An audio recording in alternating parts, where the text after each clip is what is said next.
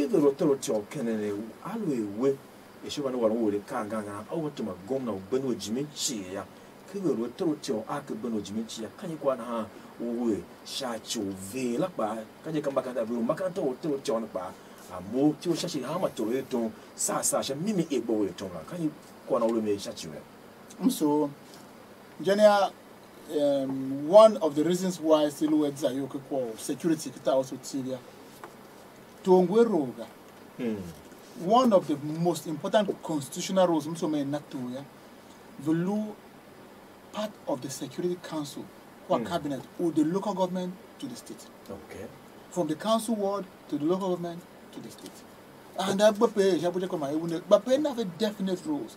Jeniam Chienem the way you will respect the traditional institution. Anywhere kita also particularly that she died on. But she think you could put in a canalaga. Okay. That you tone a cover Tasha Kelly. Now also he do ye may face the answer. I am not told I want to call program of government. Ever do sha. Ever command pay he for fear will assembly.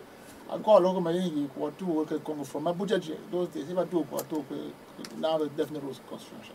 But see never back at the level of the bylaws is my state, but state assembly in the past.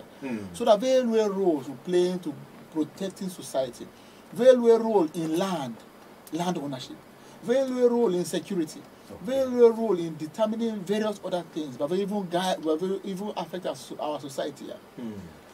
To do pone particular. Okay. But time go heavy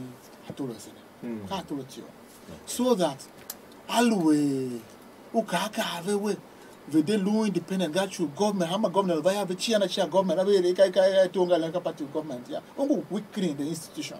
Okay. So that you will not be there forever. Now, again, can have a card. It's better to have the independence. Had you say the via secretary, she will chill, she will follow away, question again a caution way about being a cautioning winner.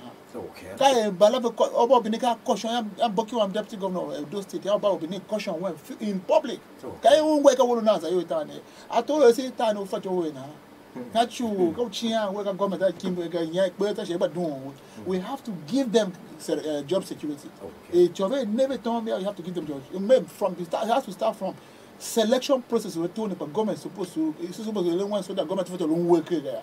What I have done naturally without the input of government. A young government would do the 2 years now.